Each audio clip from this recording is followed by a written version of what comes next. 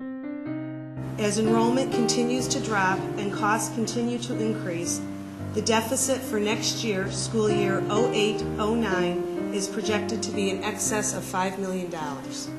These factors have made for an untenable financial situation.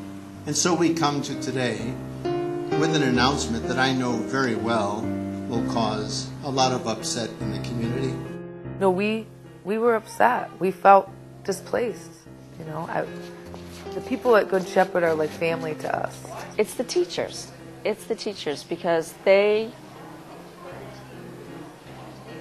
take the time to get to know your children and they know what every single child needs. My son is very creative, and he came up with this year his own little school here in our house, and he named it Good Fun School. And since Friday, since Good Shepherd's closing, his school has closed as well, he's told people.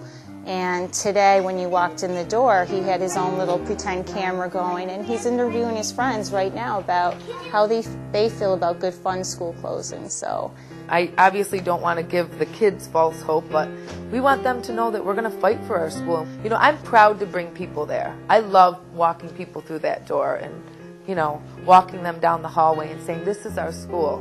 There was a lot of hurt, and then after that, it was the anger, and that we were trying to deal with as well because they couldn't understand it. I mean, we don't even understand it yet, so.